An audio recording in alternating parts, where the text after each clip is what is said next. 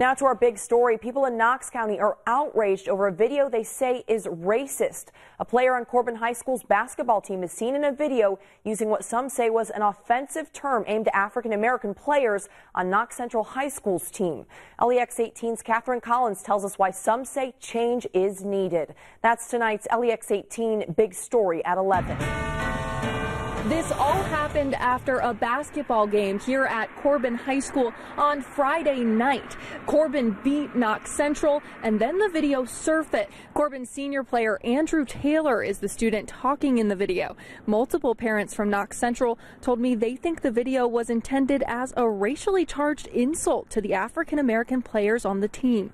Taylor is committed to play basketball at Furman University.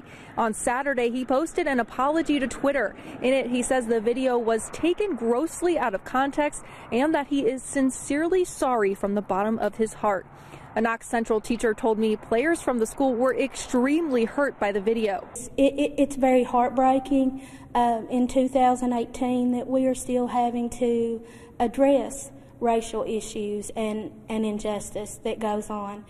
And it's just hurtful for them. Miracle told me she attended the game and heard racial slurs used by Corbin players then. The Times-Tribune reported Taylor and another player did not play in a game on Saturday. Covering the news in Corbin from the LEX 18 mobile newsroom. Back to you.